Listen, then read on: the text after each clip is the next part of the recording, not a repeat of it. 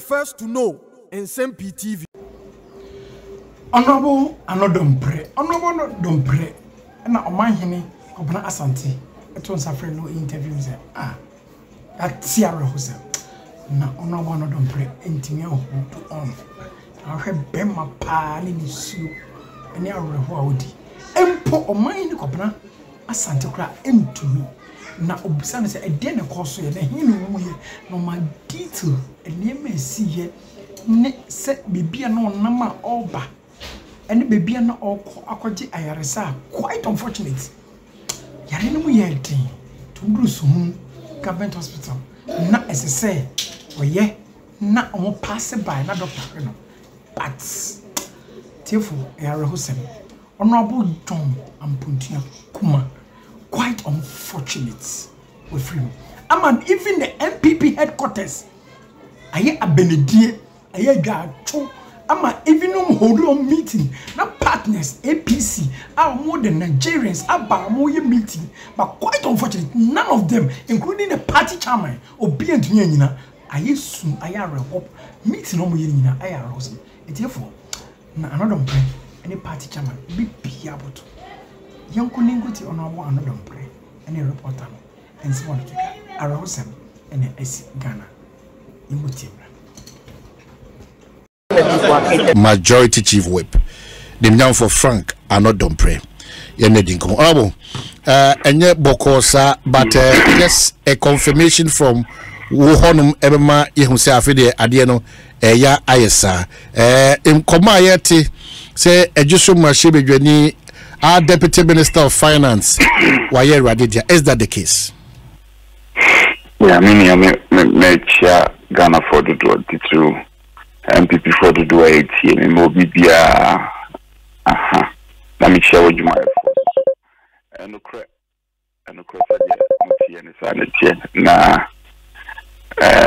the last time I think it was Tuesday, Benadano, budget debate. No, be a very typical of him or bad be a knock on Kunya. You was out to hold in a jammy corner chain and any ding or cacra. Na me shadow crass, Ebemanacasa and ne. And to me, it's say, me winning with Fibia, ye, yes, me Jano, and Koye Majuma. The last time I many bonus swam in no, a Diano by no, Neno. Yeah, by near a number of members, colleagues, I shadow mom some of the casa. And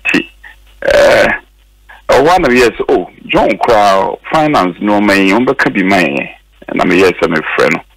I'm a friend, I mean, and I'm a friend, my colleague, Whip, Alex, John Bua, Contombra MP. So, Umbomodiana mobilizing one ever Casano, because now. Yeah, Baba should debate na say.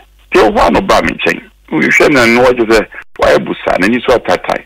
And so be a terrible news breaking mommy. It is a number motuanka because he's the last person and I mean she moves BB service. Father Honandi the mommy pa na your leader so na fenyo so aging and announce or kasa. Me try money and I'm a go na soon. Na many busian for Kasai, many abayman penny for Kasai. The young coon pa brebo pa, I am now Yanini Mamano, or Madame for Party. He was the first person I'm a friend. And I said, you also confirm it some no crack. I was done a nice so. And he let's say suspended. Sitting here, this speaker Koyenshi, I mean, okay, yeah, 37, say the number 37 mortuary, yeah, Kohonomunti. Kasabi, the meeting in Kasabi basis here because they're very, very difficult for the entire caucus. Now, the entire majority caucus and probably the entire parliament. Busia and the where you are Momina Yako and the Ghana for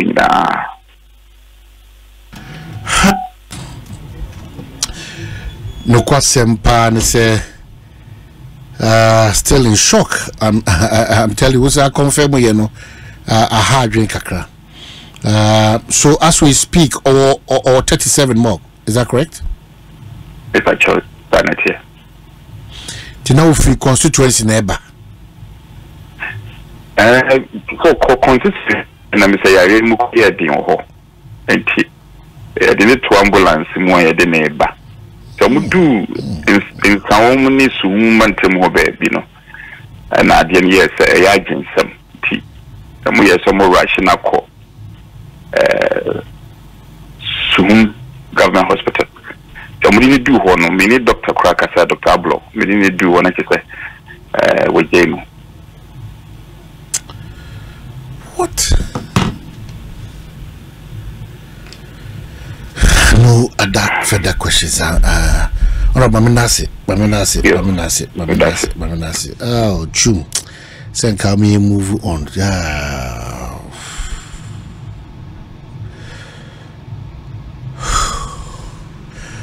So, Member of Parliament for Nsem-Pii, Majority Chief Whip Frank Annoh-Dompreh, and Yedena Atwitwe and Komono. We'll take this break. You to me, I can say, the Honorable Dr. John Ampontiakuma, yeah, so far with the risk of so now I am a Chevy Genidima Edison, what Nanam Ellen Siedo. Now, on my European MP coming, you go no outside there, no me in the and she movie air possible, that was the idea in the DHD.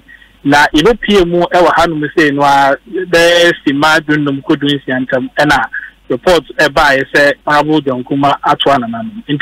And Jediana, who said national chairman of the NPP, by national chairman real meeting and Sana reports on the air by say Honorable Dr. John Kuma Atwana Ewan Siedo.